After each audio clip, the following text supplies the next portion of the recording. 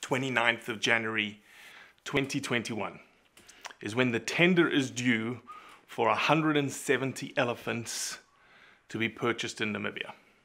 So the Ministry of Environment, Forestry and Tourism have put a tender on the street for people, anyone, hunters, hunting organizations, NGOs, celebrities, to be able to purchase 170 elephants that, due to drought and human-wildlife conflict, need to be moved. Now, why is Blood Origins, a pro-hunting organization, talking about this tender? Because we can't hunt them. See, that's where I think people forget what hunting organizations and hunters want to do. We want to conserve wildlife. So we're keenly interested in seeing how we can do this.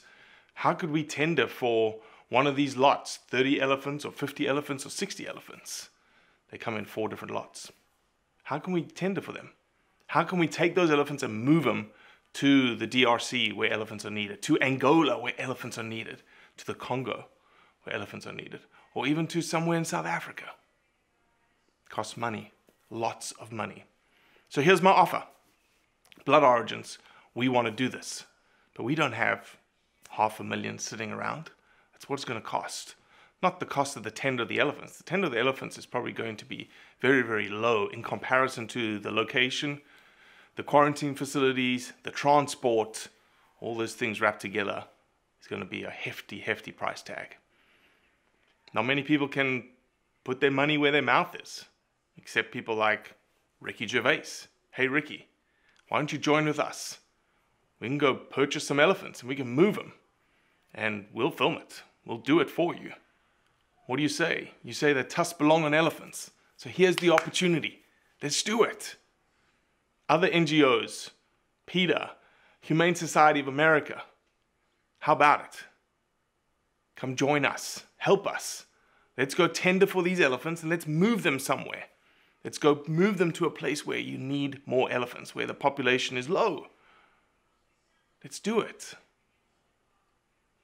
But unfortunately, just like before, I think there's going to be silence from that side of the spectrum. See, it's going to be up to us. The weight is going to be put onto our shoulders. The people who really, really want to conserve this wildlife. And that's hunters. So how can we do this? Those of you listening to this, share this message. Share it to the people who potentially can help. I think to be able to do this, we need to raise between $250,000 and $500,000 just for the project alone.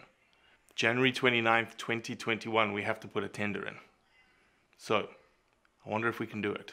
I hope we can. But it comes with logistics and hope and purpose and determination.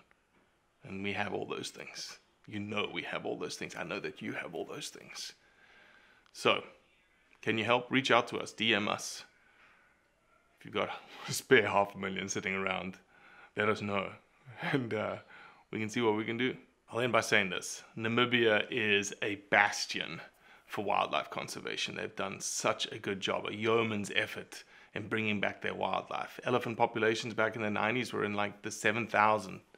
Today, they're over 26,000 or close to 30,000 based on the last census. We haven't got last year's census in yet, but we're getting close to 30,000 elephants. So the ministry, through extensive consultations over the last year, have started putting some measures in place.